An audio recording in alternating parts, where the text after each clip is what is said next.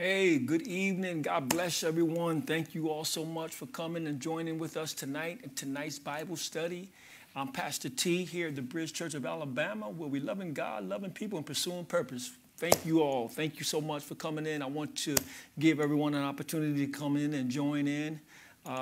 As we, some folks are a little bit delayed in their coming in, and some folks maybe just getting the message that we're going live. And sometimes in the course of there being a time difference with the East Coast and the West Coast, West Coast. Lord Jesus, I'm preaching to the West Coast, Marsha. East Coast and West Coast, Central, and there may be a delay in maybe a 5-minute delay, and so some of you may be just now getting the message that we're going live when we've been live about 5 minutes already.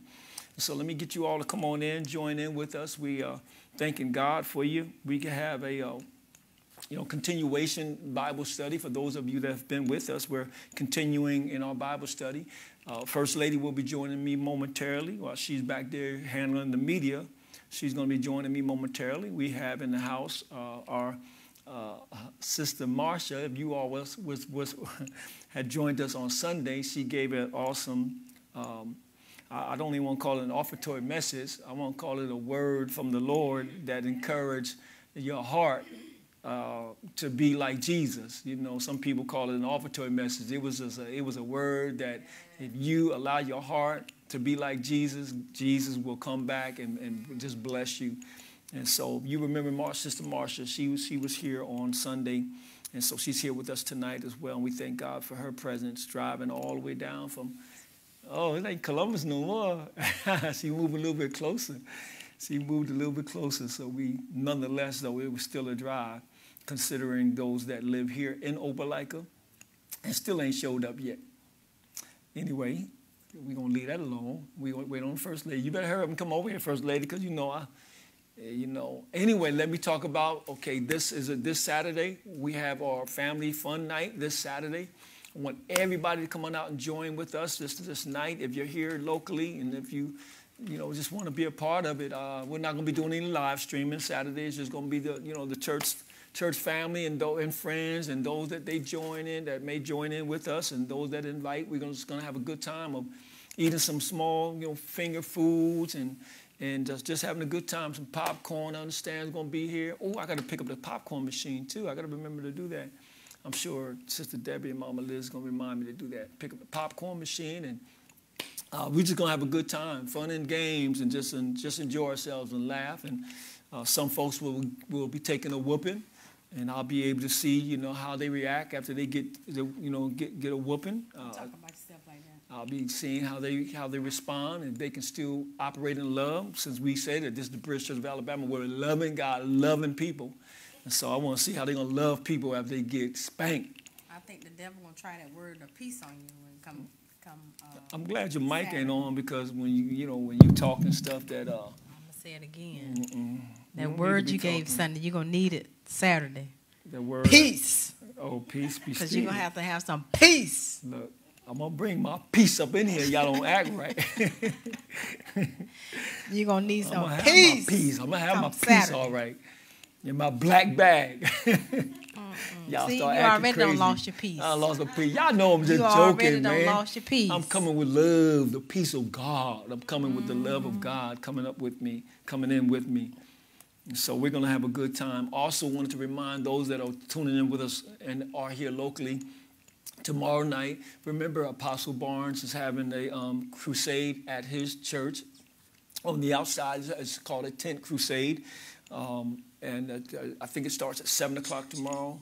7 o'clock tomorrow. And so I want everyone to join in with us tomorrow night, those that can be with us. And I'm actually going to start announcing, I know we're not even in November, but I'm going to start announcing that Pastor Desmond and Pastor Jericho will have their first year anniversary, December the 5th.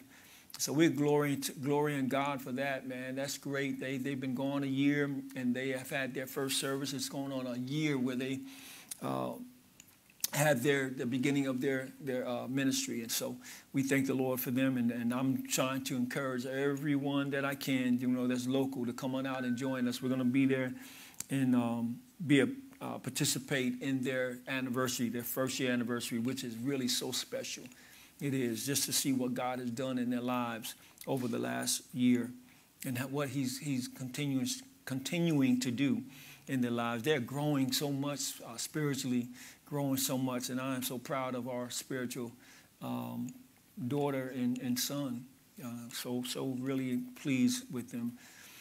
All right, sweetie. So let's see. How are we doing as far as we got enough folks so we can go ahead and get started, because we want to get out of here and start this ball rolling, man, because we've got some serious teaching, man, that we need to do tonight. And so we want to make sure that we're taking care of all of that. Oh, let me turn that down. All right. Well, we've been talking about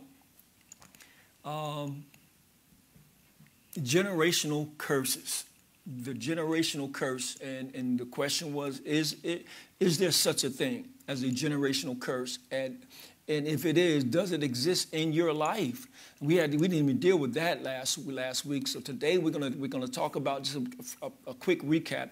And since my recaps are always so long, I'm gonna let the first lady do a recap from last week, and then that way I don't have to be pressured about me talking too much, because she says my recap is like going through and teaching all over again. You know it is. And I have to do that because I have to remind her, because there may be some people that may not have been with us last week. And so I want to make sure we leave nobody. See, I'm military, man. We leave no man behind. That's the benefit of tuning in. That's the benefit of going back and watching the replay, or that's the benefit of being there in person. So you have to take the people who are building. You have to consider the people who are being diligent, who are showing up, who are on time. Wow. And you really have to just do a recap. Wow. You know what? That's wisdom back there. And I heard wisdom back there, too, over there in the corner. And Marsha was like, amen. Yeah, you have to be considerate. So I thought, you got a couple of witnesses out there. Yeah. I didn't know that, baby. Okay, so I'll try. Y'all, so when you all want to know what to pray for me, that's stuff like that. That's what you need to pray on me for. Pray for me for. That God will give me the wisdom on how to come back and condense the recap, and so that it will be good enough for everyone to be able to join in. Because my concern is that I just don't want to leave anybody behind. Mm-hmm. I never want to do that. Amen. So. Diving in here, you prayed already? I didn't. Okay. Won't you pray? You don't want to pray? No, you can pray. You want me to pray? I'm doing a recap, yeah. Doing a recap. So if I did the recap, would you pray? Yes. All right. So I'm gonna still let you do the recap because of what we just said. Because we be here at 7 o'clock. I'll be teaching this thing all over again. Let's pray, dear. Yes. Father, we thank you. We bless you. You are so worthy to be praised in all your awesomeness, Lord. Yes. We just exalt you. We thank you for today, all that has happened. It just didn't happen because it decided to. It happened because you allowed it to. Yes. We thank you, God, that even in our course of our day, you've allowed us to even be here right now. Yes. Father, which means that there's a purpose in us being here. And we allow ourselves, we release ourselves, God, into your hands, that you will speak through our lips. Father, that you will allow us to not only to teach, but to be taught by your Holy Spirit. Holy Spirit, we decree and declare that you will have your way today. Have your way. We release our will into your hands. We thank you for everyone that's listening and everyone that's joining in. We thank you for everyone who's sharing this live stream. Father, that it will benefit, God, the very ones that need it the most, Lord God, and it will benefit, God, even those that feel like they don't need it, those that need it the least. But I know that your word will not return unto your void. It shall accomplish that which you sent it out to do. Yes. And that is where we have our confidence in. It's in your word, and it's in your purpose for your word, and it's in Jesus' name we pray. Amen. Amen. Amen. Thank you for praying, Pastor. Thank you. Amen. So the first thing we covered last week was we gave a definition of what a generational curse is. Mm-hmm. We actually had some good feedback from those who were watching. Oh, yeah, we did. And basically, we all came in agreement that generational curses, that they begin with beliefs, they begin with thoughts, mm-hmm. and It's something that is practiced. So we're going to read what you have here. Okay? Let's see here. So what you have here is generational curses are really generational consequences, right? Or generational residue from leftover sins or choices that we make. We make, or our forefathers or parents have made. Well, both. Yeah, see, because I'm, like, from the standpoint of where we are, if I'm operating in a certain behavior, I would say, well, I'm this way because my grandfather was that way. And so that's a consequence of his behavior. Mm-hmm. Right? So I just want to make it clear that when we talk about generational sin, that we're talking about the sins of our forefathers, you know, that because that's why we call it generational. So because it's generational, which means it's coming down from generation to generation to generation. And so here we are in this generation. I just want to go ahead and continue your recap. No, baby, go ahead. You're breaking it down in the recap. Go ahead. And so we wanted to make that clear, that the generational curse is not. The other thing we want to make clear was that a generational curse is not a generational curse, is not a curse that God has put on a person or people or family. God does not curse a family. Go ahead. That's why I want you to do this, because I'm going to teach this whole thing over again if you don't. But I wanted you to say or to make the statement of what you were trying to say with the generational consequences. Mm-hmm. I was allowing you to elaborate on that point, not go into the rest of it. All right, go ahead. Continue. Anyway, so, back on track here. So what is passed down is not a curse in the sense that God is cursing the family tree. What is passed down is the consequence of sinful actions and behavior. Thus, a generational curse is really a function of sowing and reaping passed down from one generation to the next. So, you're reading too fast, baby. You got to remember, people are trying to catch up, man. You can't read it too fast because they don't have our notes. But then I don't want them to have to go back and read and do this and look at this review. I want them to be with us. That's why I do my recap like that, Marsha, because I like for people to be with us. I don't want to leave nobody. See me reading so fast, man. Okay, go ahead. You agree? I agree that I understand why you do your recap the way that you do, because like you said, you don't want to leave anybody behind. But at the same time, for the people who are here and keeping up, that have been watching, they're sitting and waiting on the edge for the next. Got you. So it's kind of like, you can't keep them waiting too long, but then you got to catch them up. So it's got to find a happy medium. So I got to find a good medium to be in. Yeah. All right. So one big good medium is that if she's doing a recap, the medium is slow down in her reading. Can we do that? Can we agree? We can agree. Slow down in your reading so you don't lose those people, because we have to. There has to be a happy medium for both people that are just joining us that weren't out here last week. And so you need her to slow down just a little bit in her reading. She can still do the recap, and she don't have to do all that I would do in a recap, but just slow down in the reading. And let's see how that works. What else you got, dear? That's it. See that? That's it. All right. So see that? All right. So that's all she got. So let me pick back up where she left off.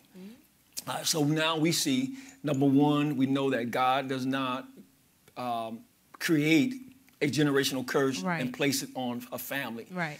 What it is it's the sinful behaviors that one may do in a family that, if not corrected, the generations after that, or the generations from that seed, that mother or that father, can pick up those particular behavioral habits or behaviors and begin to mock or begin to do those same things.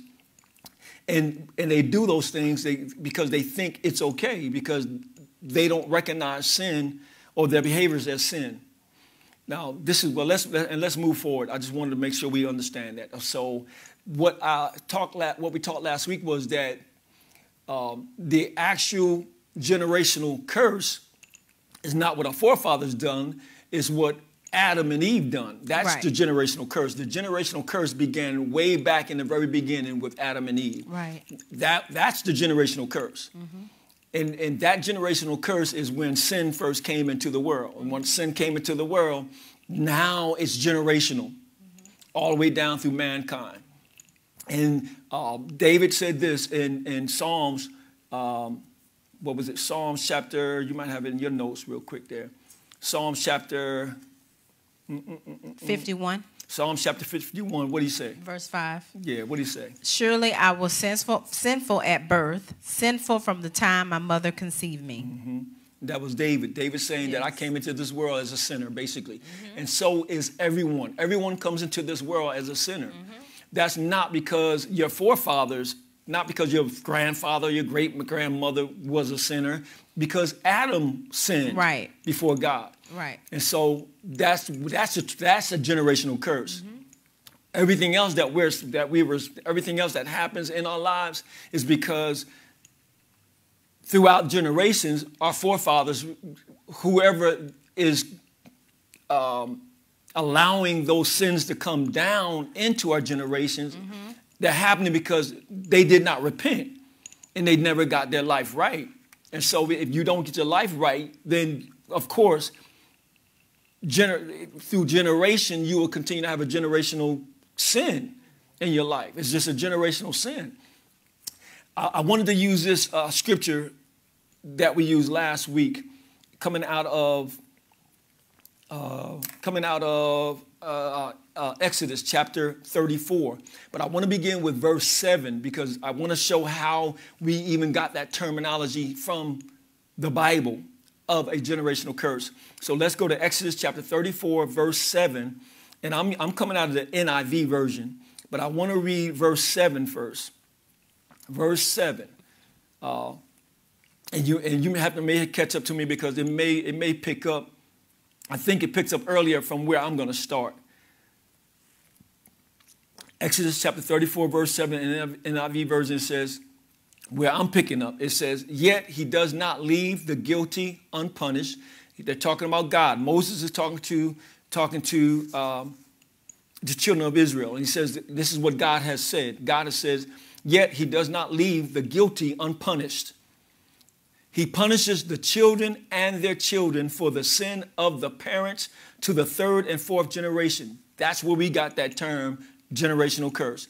From this particular scripture, people have used this, and it goes to our teaching and our learning that you cannot take just a certain verse or a certain part of the Bible and begin to use it because everything that was said prior to that scripture has substance. Correct. And things that have to be said after the scripture have substance. But what people have done is they've taken that with the absence of knowledge and understanding and proper teaching. They've used that little scripture, Exodus 34, 7, and said, man, that's why this person does what he does. That's why we have high blood pressure in our lives. That's why so-and-so is an adulteress. That's why so-and-so is a murderer because his father was a murderer, or his mother was a prostitute, or his mother's mother was a prostitute, and they had, what do you call that, when a teenage pregnancy. When there's a line of teenage pregnancy, people will say that's a curse.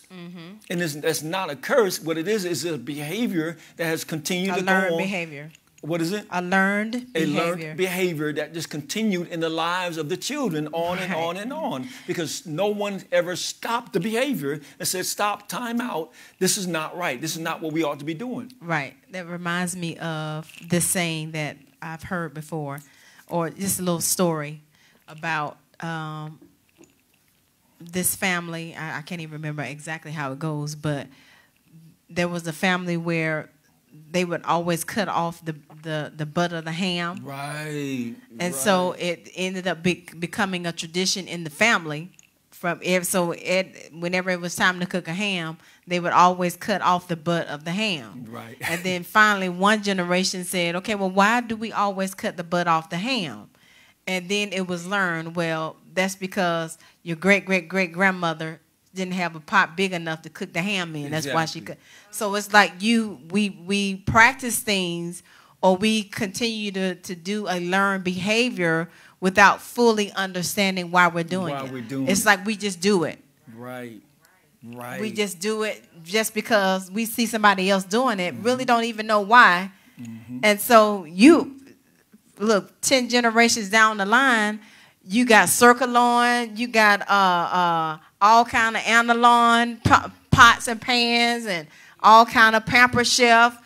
You got all of these stock pots. You got things that are large enough to cook your ham, but you still cutting the butt off because you saw your great-great-grandmother cut the butt of the ham off. Right, thinking that something was wrong with the ham. Or yeah, it wasn't nothing wrong with the ham. Yeah. But those are the kinds of things that we do now. That won't hurt somebody spiritually, but when we see people do things and put things in practice that we do, that is when it becomes a curse, because you continue to do this bad behavior. Right. Like Aunt Shirley said it. She said the same thing, learned behavior. Right. Aunt Shirley, thank you. You want to say something, Marsha? Yes. Just what you said, we do the things that are bad behavior.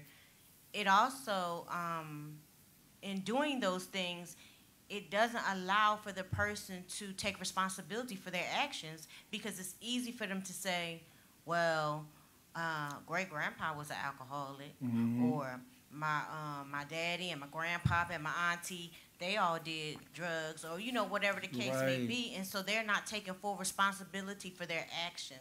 Right. Exactly. Yep. And so we use this scripture, going back to Exodus, we use that scripture, Exodus chapter 34:7, and that's how we came up with speaking that into the lives of people, saying that this must be a generational curse. And so, but what we don't do is go back and read the scripture before that. Okay. And so let's go to Exodus chapter 34, verse 6. In Exodus chapter 34, see what we've done, we've isolated that particular verse of scripture and we use it. And I say we use it, but you got to remember that the enemy, the devil, Satan, is tricky. So he knows the Bible. Yes. And he'll allow us to use the Bible incorrectly. Yes, he will. As long as it causes us to continue to be ignorant. Right. And the Bible tells us that we ought not be ignorant of Satan's devices. Exactly. But he'll do whatever he needs to do to make us ignorant of what the real word is trying to tell us. And so, but if we go back and we read verse 6, and the whole full scripture now, verse 6 and 7, let's go back there and let's read verse 6. And again, I'm coming out of NIV version, Exodus chapter 34, 6 and 7. I'm going to read the entire verse now. And it says, and he passed in front of Moses, proclaiming, this is the Lord, God himself, passed in front of Moses, proclaiming, the Lord, the compassionate and gracious God. Now listen, God is describing himself. He's saying that he's compassionate and he's gracious, meaning that he gives grace. He's slow to anger, which means it takes a whole lot for him to become angry. He's abounding in love, meaning that he's full of love. And faithfulness, you can trust him, he's faithful. He says this, maintaining love to thousands, which means his love is unending. And forgiving, listen, check this part out now. He's also forgiving wickedness. He forgives rebellion and sin. And he says that this is the type of God I am. Right. And then it goes on, and then he continues to say, yet he does not leave the guilty unpunished. He goes on to say that, but those who do not follow me and do the things that I require of them to do, he says that I have to punish you if you don't do what I asked you to do, if you don't follow righteousness, if you don't live according to my ways, he says that I cannot leave you, because you're guilty of sin, I cannot leave you unpunished. Right. He said there has to be a consequence of your sin. And so it goes on and says, he punishes the children and their children for the sin of the parents to the third and fourth generation. What the scripture is saying is that he allows the consequences of their sin to fall on their children. He doesn't stop it. He allows them because we have free will. And so he doesn't stop their sin. He gives them instructions on how to stop their sin, but he doesn't stop their sin. We have to choose to stop the sin. And he says, if you don't stop the sin, if you don't stop doing it, then your children will continue to do it. And it's going to go on to, it says what generation? It's going to go on to the third generation. It's going to go on to the fourth generation. And that's what sin does. It continues to repeat itself over and over and over again. So sinful behavior, it doesn't stop just because you say you're going to stop. You know, it has to be a decision. I can tell you all day long, you need to quit smoking. But you have to make the choice to quit smoking. And we talked about this last week. What our children watch us do, if they watch us do it, and if it's sinful behavior, they watch us do it, and we live amongst them and continue to live our lives as though there's nothing wrong with it. That's what their mindset believes, that there's nothing wrong with it. It must be okay for daddy to have 3 women, you know, over the weekend. Ain't nothing wrong with it. So I'm going to have 3 women because that's what I saw. I'm gonna grow up and I'm gonna have 3 women. I'm never gonna get married because daddy never got married, because daddy always taught me if you get married, it's like, you know, walking around with a ball and chain. Because daddy was never taught what marriage was. And so he never reverenced marriage. So he taught his sons that don't get married. And that becomes a consequence of sin, which can lead to going on from generation to generation to generation. Thus, you have generational curse. So when we pray and say, you know, to break generational curse, what we're actually praying is that each generation will make better choices, will make the right choice or choose life. We can pray for the generations to come, but we have to pray for the present, current generation. So we pray for us first. Right. We make sure that we're right first, and then we pray on. Right. The Bible says this. You remember the Bible, Job? In the very first chapter of Job, the Bible starts up in the very first chapter of Job, and he starts up and it talks about, he said, there was a man in the city of Uz. And he said that, and I'll paraphrase it so we don't have to go there so we can continue to move on. He said that Job got up every day and he went to the temple and he prayed for his sons. Sure, and he prayed over them. And he prayed that even if he didn't even think that if they sinned or didn't sin, he prayed that God would forgive them of their sin so that there would not be a generational behavior. I think that holds a lot of weight. I think we should read that. Okay, let's go there. I think that we should definitely read that because that's really good. Let's go there. Because that's what you're saying, and I remember that in that you're absolutely right. So he prayed that whether they sin, you know, even if they did sin, he didn't know, but he was just praying that if they did sin, you know, if they could be forgiven, so it could be stopped right there. Yeah. Job was doing what we do today, what you were just talking about, making intercession. Making intercession. Job chapter 1. Verse. This is the NIV. NIV. Yeah, we can start at 4. It'll be 4 through 4 and 5. And this is Job here. His sons used to hold feasts in their homes on their birthdays, and they would invite their 3 sisters to eat and drink with them. When a period of feasting had run its course, Job would make arrangements for them to be purified. Early in the morning, he would sacrifice a burnt offering for each of them, thinking, perhaps my children have sinned and cursed God in their hearts. This was Job's regular custom. Regular custom. He did it every day.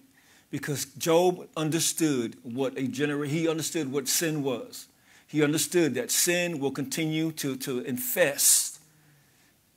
And it would be like cancer. It would begin to infest. It would take over the lives of his very children. That's good. And it would continue to go on from generation to generation. And so he, being the righteous man that he was, right. He made intercession for his children. He went before the Lord and prayed that there be no generational curse, that there be no repetition of sin. Which is so good. So basically, Job had cut off the curse in his own life. He had cut it off. Yes. Because in the beginning, in verse 1, it says, in the land of Uz, there lived a man whose name was Job. This man was blameless and upright. He feared God and shunned evil. but yet he still prayed for his children that they would not be cursed. Right. That's because of their sins and because of their choices. Exactly, sweetheart. Exactly. Because just like for us, if something skips a generation, it can skip a generation and continue on. Right. So, yes. Exactly. And the reason why it can skip a generation and catch on to the next generation, because every generation, every person has to make a decision on whether or not they're going to sin or not. Right. And so that's the thing. I could be a righteous man and raise my children up in a righteous household. They can leave my household, go into their own household, and decide that they want to start sinning. Right. It's a choice. Yes. And then now their children's children begin could stand to have the curse. Exactly. Which is the curse of sin itself. Right. It's a curse of sin. Right. There's a scripture in the Bible I wanted to go to last week, John chapter 9. Let's go there, John chapter 9. And John chapter 9, in the first verse, Jesus came up on the scene. In fact, I'll read it real quick for you. This is really good while you're looking for that, because I'm sitting here thinking, and I know that there are people, and I have said this my own self out of a lack of understanding. Like I have, people that I know, and in their family, all of the women in their family may be without husband, they may be single or divorced. And so been divorced 3 or 4 times. Right. So I'm thinking that it's like a curse, like a spiritual curse on the family. Right. But it could very well be, God knows, it could be a number of things. It could be perhaps, lack of submission, humility. It could be pride. It could be a number of things that the women may be operating in based on their choices, or they may just be deciding, I want to stay single. That could be as simple as that. It may not even be anything wrong with them, but them just making the decision, I'm gonna be single. Right. Exactly. But then you see, all these generations and nobody's married. Or even when you see people and, it's like, and we mentioned it kind of briefly last week, but someone who may be broke. It's like they always are broke, no money. And then it's like, it just goes down. It's like. Right. Poverty. It's right. Like right. It's like a spirit of poverty on a family. And it really is a spirit of poverty on the family. But it's because of their choices. It's because of the choices. It's because of the choices. Because if you make proper choices, then you can change your life. Right.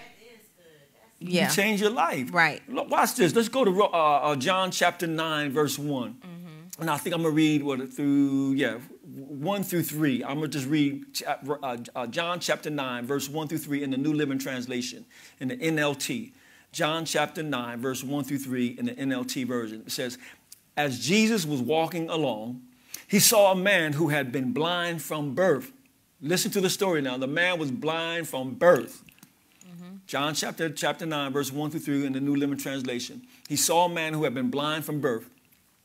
Rabbi, his disciples asked him. Who asked him? His disciples. It wasn't the Pharisees. It wasn't the Sadducees. It wasn't the religious sect that asked him that. It was his disciples, the ones who did not grow up religious. The disciples, remember now, the disciples were not priests. They were just average folks. Right. So they didn't have like a whole lot of good teaching, where they were going to the wasn't in the theology schools. Yeah. Yeah, we got it. Yeah, they didn't have all that. Right. So Jesus is teaching them now. And so they were raised with certain beliefs about the Bible, but they were not taught properly. So they asked Jesus, Rabbi, his disciples asked him, why was this man born blind? Good question, disciples. Was it because of his own sins or his parents' sins? Why would they ask him that?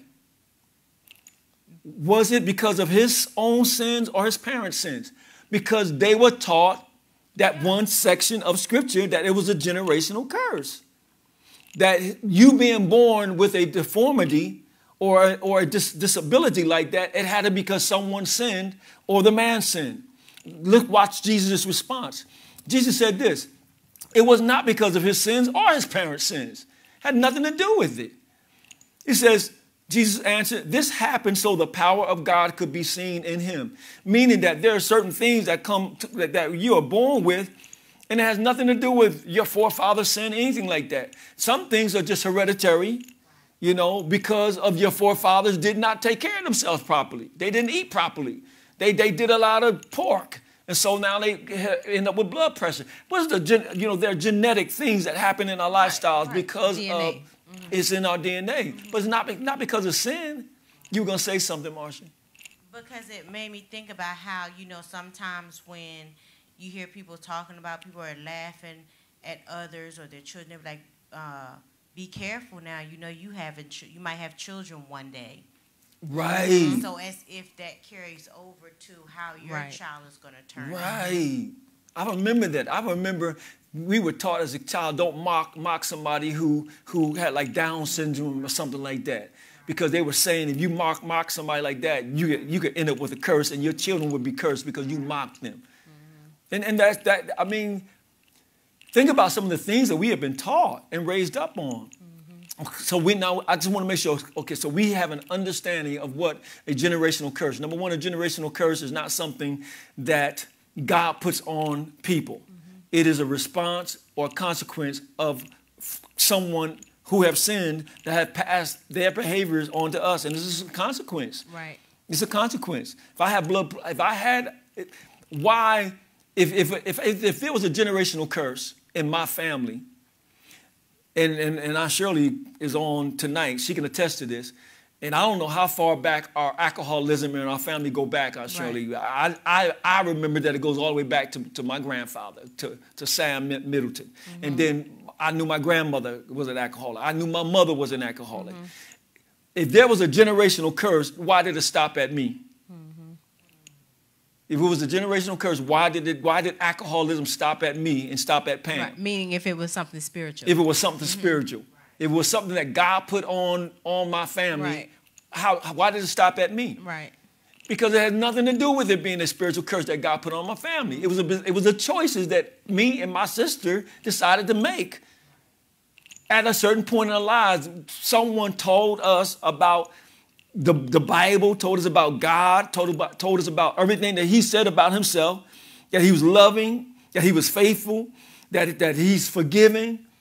And we made choices not to live that type of life. We didn't have to, me and Pam, we didn't have to go to rehab to go get hands laid on us. What they call that when you got to get a spirit taken out of you? An exorcism or anything like that.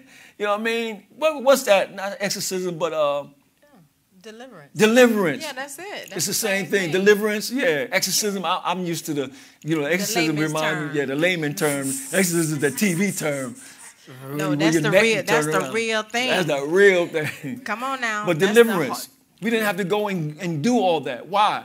Because we're going to get to that why tonight. We're going to get to that why tonight. Yeah, because I want us to really talk about, how do we not, how do we cut the curse? How do we end it? That's where we're going now. Let's go there now. Let's go there now. All right, let's do this. Let's go to Jeremiah chapter 31, verse 29 through 30 in the NIV version. Jeremiah chapter 31, verse 29 and 30 in the NIV. And it says this. It says, in those days, people will no longer say, the parents have eaten sour grapes and the children's teeth are set on edge. Listen to what it's saying now. You got to remember now, this is Old Testament reading, but this is what they're saying. That in those days, people will no longer say, in those days being now, that people will no longer say, the parents have eaten sour grapes and the children's teeth are set on edge. Instead, everyone will die for their own sin. Whoever eats sour grapes, their own teeth will be set on edge. What the scripture is saying, that it has nothing to do with my parents. Right. What my parents have done. It's all about what I choose to do. If I eat sour grapes, I'm causing my own teeth to become rotten because I eat sour grapes. It had nothing to do with my Right. parents. It was about what I decided to do. While you may have to deal with the effects of the unrepentant sinful behavior of your parents, you are still responsible for your own choices and decisions. Mm-hmm. Now, even though whatever our parents or forefathers did, there may still be consequences behind that. Right. I'm not saying that, you know, one day you wake up and what they did does not affect our lives. Right. It does affect our lives. I said this last week, and I remember Deacon Corbett asking, you know, what does that mean when I said that you are a product of your environment? Mm-hmm. You are a product of your environment, but you have to understand that once you allow Christ to come into your life, now you can create your own environment. Right. You begin to create your own environment. Mm-hmm. You begin to create your own world once you allow Christ to come into your life, because now you take power over your own life. You don't allow Satan to have power and possession or dominion over your life. You take dominion over your life. Right. And I say that because let's go to this. Let's go to Romans chapter 5, verse 17 and 18 in the NIV version. Romans chapter 5, 17 and 18 in the NIV version says, "For if by the trespass of the one man death reigned through that one man, mm-hmm. how much more will those who receive God's abundant provision mm-hmm. of grace and of the gift of righteousness reign in life through the one man, Jesus Christ? Consequently, just as one trespass resulted in condemnation for all people, mm-hmm. so also one righteous act resulted in justification mm-hmm. and life for all people." Meaning that because what Jesus did, now it's reversed. Now we can reverse all those things that has happened in our lives. Mm-hmm. Mm-hmm. The remedy to break the curse of Adam's sin and the consequence of your parents' sin is found in Jesus Christ. That's good. That's the remedy. The remedy is not trying to, you know, you can go through, and I'm not trying to tell anybody that counseling is bad. You may need counseling, but the primary thing you need is Jesus first. Right. I would say let Jesus be your foundation. Go to counseling. Yeah. But and when you go to counseling, what we're doing is we're giving God something to work with. Yeah, this is good right here. Giving God something to work with. Any person born again in Jesus Christ has been made brand new, and you are no longer under the curse of any sin. Mm-hmm. You're not under the curse of sin once you give your life to Christ. Right. Because the word tells us, you may know the scripture, to be ye transformed by the renewing of your minds. Romans chapter 12, verse 1 and 2. Yes. Romans chapter 12, verse 1 and 2. That is the beginning of canceling the curse. That's the beginning of canceling the curse of the sins. And this is what I always, and you may remember me teaching this. We're good at giving people this scripture when they first get saved. Mm-hmm. 2 Corinthians chapter 5, verse 17. Right. 2 Corinthians chapter 5, verse 17. And in King James Version says, if any man be in Christ, he's a new creature. Mm-hmm. Old things are passed away. Behold, all things become new. In the Amplified Version, that same verse, mm-hmm. that same verse of Scripture in the Amplified Version, let me read that.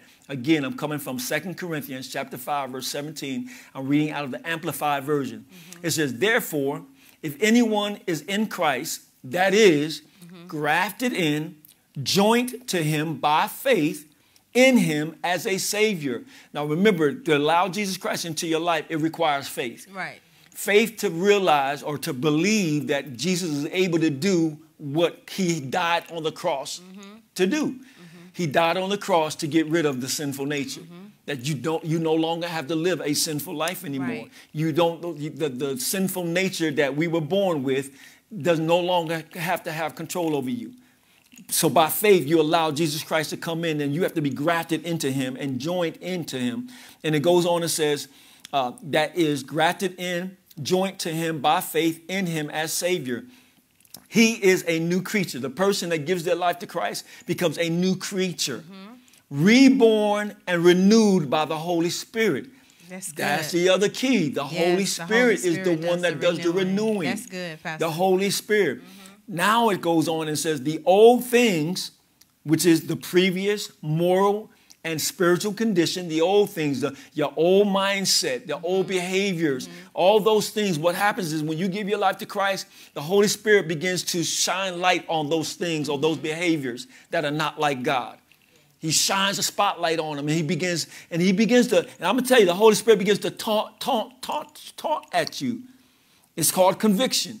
When you continue with those behaviors, he starts convicting your heart. Right. Because the more you learn of God, the Holy Spirit starts convicting your heart. Right. And you begin to know, man, I'm not comfortable doing this anymore. Right. I'm not comfortable sleeping around anymore. Right. I'm not comfortable. Your behaviors, you begin to realize, and you begin to lose the taste or the appetite. That's a good word. You begin to lose the appetite for the behaviors, which were sinful behaviors. And it goes on and it says, the previous moral and spiritual condition have passed away. Behold, new things have come, because spiritual awakening brings a new life. And that's when we go back to, that's why you have to go back to Romans chapter 12, verse 1 and 2. Because these two scriptures have to connect. Yeah, can you pull that up? Yes. Well, I got it. Okay. I'll pull it up. These two scriptures go hand in hand. You can't teach 2 Corinthians chapter 5 and 17 without teaching Romans chapter 12 verses 1 and 2. Yeah. You can't. Because it has to happen in the mind. Yes. Because if you think about it, if somebody is raised up in the household, and even when you talked about sicknesses, in families and that type of thing. Really, if we think about it, even that could be choices. Because let's say, for an example, if I grew up in a house, and you mentioned pork earlier, but if I grew up in a house where we had fried chicken, fried fish, we ate fried food like 3 or 4 times a week, right? If I start doing that from age, let's just say from birth all the way to most people are with their parents at age 16, 17. We'll just say that. Right. So you grew up eating fried chicken, fried fish, all of this from birth to age 16, 17. What do you think that has done to your body? The cholesterol, the high blood pressure. So is it really in your DNA, or is it really a learned behavior? So then when you go, so guess what? You're going to Chick-fil-A, getting Chick-fil-A sandwich, you're going to churches, you're going to Popeyes. You're continuing this bad set of habits that have been established, but we don't, seriously, we do not, as a people, it is easier for us to say generational curses because it's super spiritual. Right, it sounds super spiritual. It's spiritual because it's easier for us to say that it's something spiritual that is in us more so than us changing the choices and changing our behavior. Making a decision to change our behavior. Yes. You want to say something? Yes. Just agreeing on what First Lady was saying, because the health thing. My youngest daughter said her blood pressure was high lately. She's like, oh, well, I guess, Dad has high blood pressure. You have. I said, no.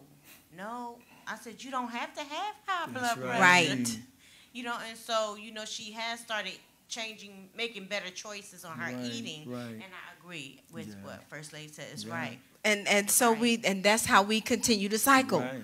We don't think that we've tried to complicate everything. Yeah.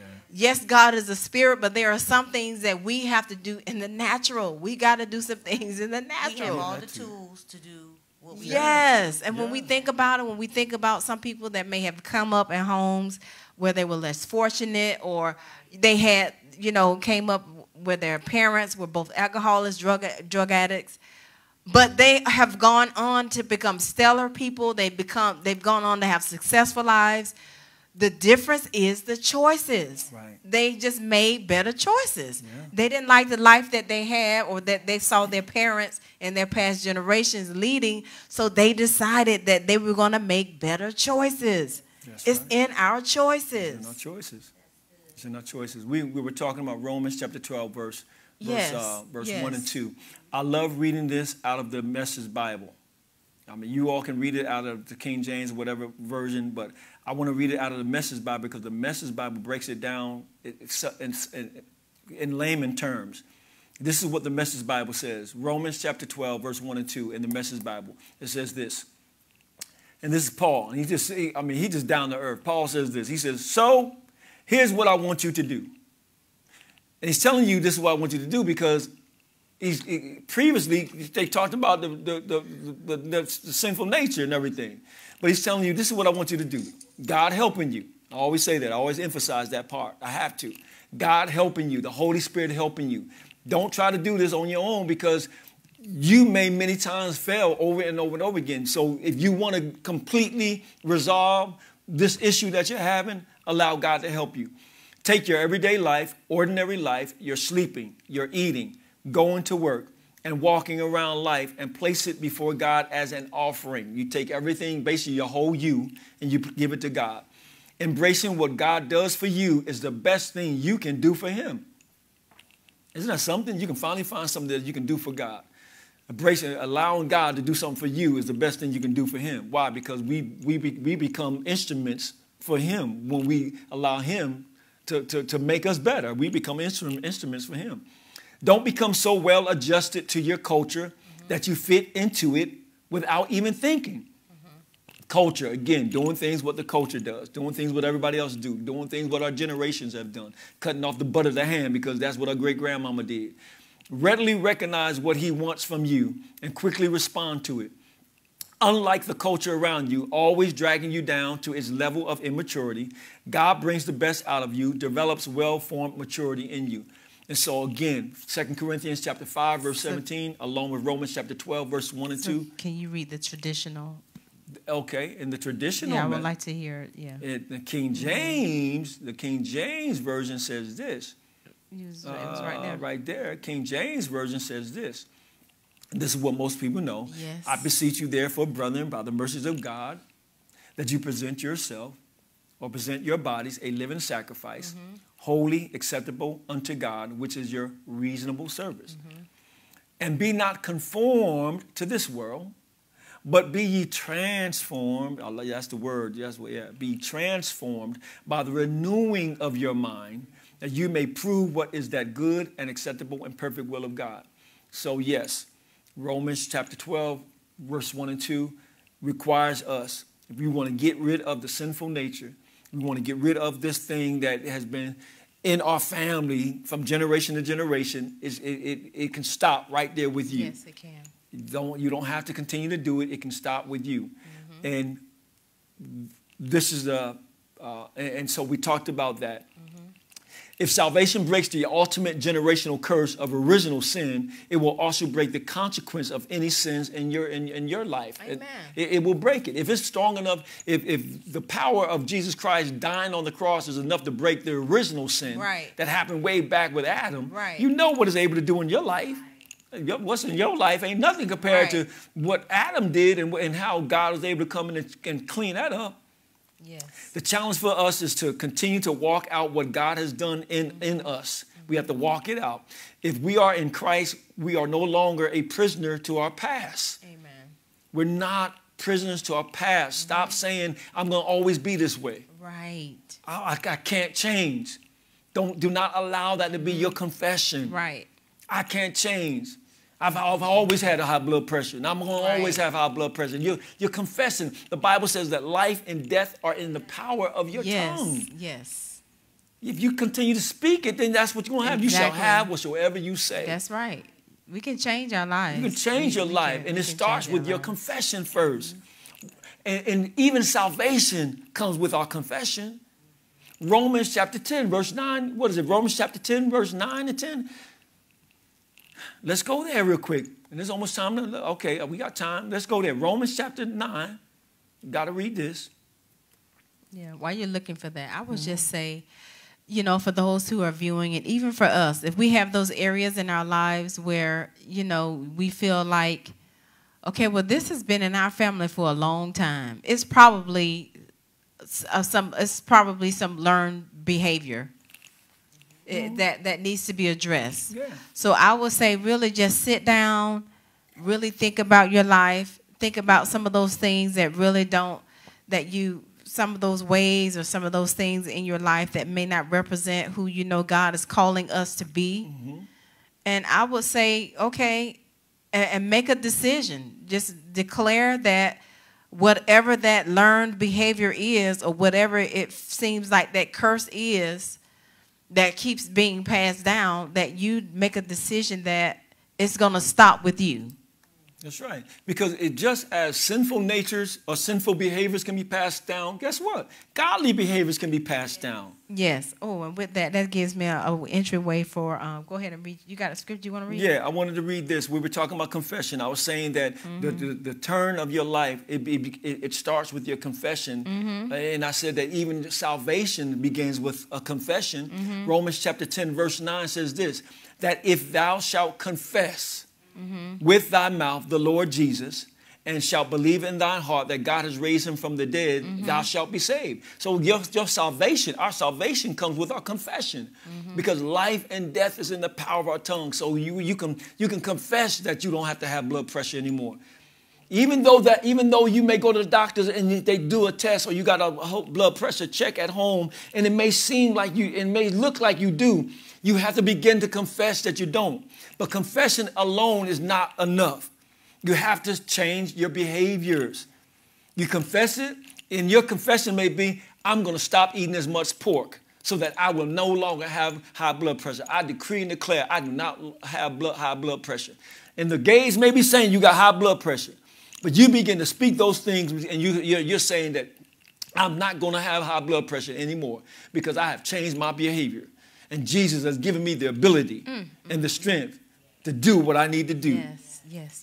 Go ahead. So I want to take us to Old Testament. I want to go to Deuteronomy chapter 30. I'm going to read it in the NIV, and then I want to go and read it in the King James traditional version. Okay. But Deuteronomy, we're going to start at chapter 11. Chapter 15, verse 11. Deuteronomy chapter 30. Chapter 11.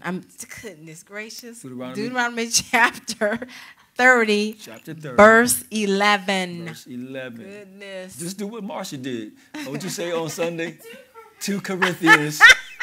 2 Corinthians, verse 1. That's all right. We knew what she was talking about. Yeah, 2 Corinthians. So now in the NIV, it captions this as, I'm reading in the NIV, the offer of life or death. And it reads, now what I am commanding you today is not too difficult for you to, let me slow down. Let me start over. Now, what I am commanding you today is not too difficult for you or beyond your reach. Who's speaking? Tell me. I'm asking you. We need to know who's speaking. I don't know.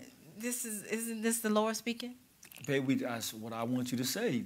I thought it was a trick question. No, it ain't a trick question. Okay, so you tell us. It's the Lord, is it? I don't know, because I'm not with you right now. Deuteronomy 30, I think this is... This is the Lord speaking to Moses, yes. And Moses speaking for the Lord? Right. Okay. Chapter 11. Verse 11. Deuteronomy chapter 30, verse 11. Thank you. Now what I am commanding you today is not too difficult for you or beyond your reach. It is not up in heaven so that you have to ask, who will ascend into heaven to get it and proclaim it to us so we may obey it, nor is it beyond the sea so that you have to ask, who will cross the sea to get it and proclaim it to us so we may obey it. No, the word is very near you. It is in your mouth and in your heart, so you may obey it. See, I set before you today life and prosperity. In the King James Version, it says life and death, right? For I command you, death and destruction. And in King James Version, it says blessings and cursings. For I command you today to love the Lord your God, to walk in obedience to him, and to keep his commandments, decrees, and laws. Then you will live and increase, and the Lord your God will bless you in the land you are entering to possess. So, okay, let's read it in the King James Version. Because we're talking about life and death, blessings and cursing. So, verse 11. For this commandment which I command thee this day is not hidden from thee, neither is it far off. It is not in heaven, that you should ask, who shall go up for us to heaven and bring it unto us, that we may hear it and do it. Neither is it beyond the sea, that thou shouldest say, who shall go over the sea for us and bring it unto us, that we may hear it and do it. But the word is very nigh unto thee, in thy mouth and in thy heart, that thou mayest do it. See, I have set before thee this day life and good, and death and evil, in that I command thee this day to love the Lord thy God, to walk in his ways, and to keep his commandments and his statutes and judgment, that thou mayest live and multiply. Oh, well, so this wasn't the version I wanted then. Maybe it's in the New King Version. I know what you're talking about. I wanted to see the words that was so I could drive it home, but it's okay. And so it comes. What it boils down to is us making a decision, making a choice. Just like God, just like sinful behaviors can continue to be passed down, godly behaviors can continue to be passed down. You can transform your family line from generational curses to generational blessings. Right. My family now begins to live off of blessings instead of curses. Amen. Regardless of what my forefathers done. That's right. My family now, they're blessed. They're blessed in their comings and they're blessed in their goings. That's my confession over my family. I pray that every morning. They're blessed. My loins is blessed. My seed is blessed. And they're blessed. So regardless of what has happened before, because of what Christ. Because Christ has the victory. And because if Christ has the victory, I have the victory. And so therefore, we have to know, you have to believe that. That's why salvation is about faith. You got to believe it. It's a faith walk. Abraham said this. He said, I am fully persuaded. You have to be fully persuaded that what Christ did on the cross, it broke the chains. It broke the dominion of sin over your life. It broke the dominion of death over your life, that you no longer have to live that way. You can rise up and live a righteous life. And you can know, and you don't have to be the only one blessed. You can begin to bless your family. Yeah. Our family's history and baggage impacts who we are as a people, whether we like it or not. You may consider your family a blessing or consider them a burden because of the long history of negative traits they've passed down. An example, we talked about that. That's what I want to read. You found it? Yeah, babe. Okay, so read that little portion again. Well, it's not even, I needed to go down some. It's in verse 19. It's in 19. Just read 19 then. 19 says, I call heaven and earth as witnesses today against you, that I have set before you life and death, blessing and cursing. Therefore choose life, that both you and your descendants may live, that you may love the Lord your God, that you may obey his voice, and that you may cling to him, for he is your life and the length of your days, and that you may dwell in the land which the Lord swore to you, to your fathers, to Abraham, Isaac, and Jacob, to give them. That's what because I wanted to tie it in. That's still Deuteronomy chapter 30? Yes. But it's in verse 19. Yes. Gotcha. Because I wanted to make the connection that, number one, it's a choice. And when you make the choice to obey God and do his word and his commandments, then as you just got through saying, you're setting a new way of living. And as it says here in 19, therefore choose life, that both you and your descendants, that's generations, may live. That's right. So I wanted to read that. And so now you may be wondering, we're about to close, but you may be wondering, do you have a generational curses, things that have been passed down to you, and you're doing them. You may have some behaviors that are not godly behaviors, and someone may have told you that they're going to always be a part of your life. That's not true. They don't have to always be there. You have to identify them and then begin to take them before God. Just like everything else we do, you got to take it before the Lord and take it and leave it there. But allow him to do the work. But God, this is the thing about God. God is not going to do anything that he has given you the ability to do for yourself. Right. I learned that myself, man. God is not going to do anything for you that he has given you the ability to do. What he does is that what he has given you the ability to do, he will assist you in doing it. which makes it takes it. This is why Jesus says, take my yoke upon you and learn of me. The yoke is something that used to be around the neck, on the animal's neck. The yoke that's before Jesus, the yoke that's around our neck before Jesus comes into our life is a heavy yoke. It's a yoke of sin. And Jesus is saying, take that yoke, that sinful yoke off and put my yoke on. My yoke is easy and it's light. And he said, and then allow me to teach you my ways. If you allow Jesus to teach you his ways, there's freedom in that. Man, there's freedom. There's so much freedom. I tell people all the time, no, in my life, I don't have everything I want. There's some things I want God has decided for me I don't need. And I'm okay with that. But it doesn't change the fact that I don't want it. I still want it. I want $1 million. In fact, I want $100 million. That's what I want. But God may not see fit that I need $100 million. And because I've given my life to him, I've allowed him to make me and mold me and to transform me and to conform me into the vessel that he wants me to be. I'm okay with not having $100 million. I'm okay with not having any money as long as I got Jesus. To be honest with you guys, I've been poor before. I've been broke. But I've had God all my life, man. I've had God with me, and God has helped me through so many hard times. What's the old song? I'd rather have Jesus than silver and gold. Kirk Franklin. I'd rather have Jesus than silver and gold, man. I'd rather have Jesus than silver and gold because I am interested in the quality of life right now, not so much the quantity, because I've realized that if I allow God to have my life, the quality of my life begins to change. And because the quality of my life begins to change, the quantity of those things that come into my life, even the quantity of those things that come into my life, now even those things are even of better value. And not just, God's not just giving me a car, but he's giving me a better type of car. You know what I'm saying? He shows his favor. He gives me not just any old house, but he gives me a good house. He gives me good things. And he says that the blessings of the Lord maketh rich and addeth no sorrow. The blessing of the Lord maketh one rich and addeth no sorrow to it. The blessings of the Lord. And so, but you can only receive the blessings of the Lord if you belong to him, if you've given your life to him, if you have trust in him. That's all God wants to do. He wants us to trust him. And those things that he needs to work out, this is the other thing, guys. Don't get so caught up in you listing those things that you want worked out of your life first. Go take it to God and allow God to begin to prioritize those things that need to be taken out of your life. I know there's some things that we say, man, I need to get rid of this first. I need to get rid of that first. And if that's okay, take it to the Lord. That same Holy Spirit that I told you will help you get rid of those things. That same Holy Spirit will begin to prioritize those things in your life that really need to fall off first. Because there are some things that make them need to fall off. You may think that it may be, you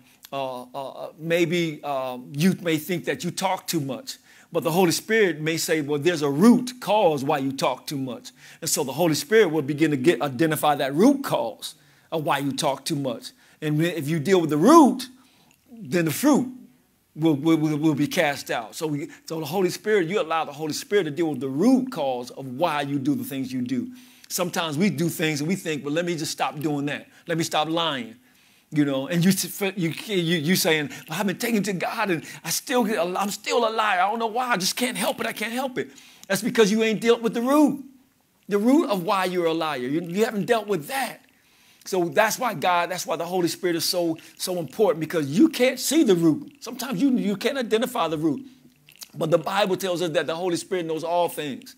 He knows all things, and he knows even how to make intercession for us when we don't know how to pray. The Bible says that the Holy Spirit makes intercession for us. And he comes in and he prays those things because we can't see everything. We don't know everything. But God does and the Holy Spirit does. Now, for those of you that are out there tonight, if you want to make a change in your life, if you want to give your life to Christ, if you've never given your life to Christ before, you guys, hey, you can do that tonight, man. You can make a decision to give your life to Christ and allow God to be the Lord of your life. That's really the beginning, man. It's not just so much. I said this before. Getting saved is the easy part, man. Getting delivered is going to take some work. That deliverance is everything we talked about tonight. That deliverance is getting rid of those sinful behaviors. That's where the work comes in at. But God, you ain't got to do it alone. That's the good part about it. You don't have to work it out on your own, man. God works it out for you. He'll work it out for you, man. But he wants you to come and just give him the opportunity to do it.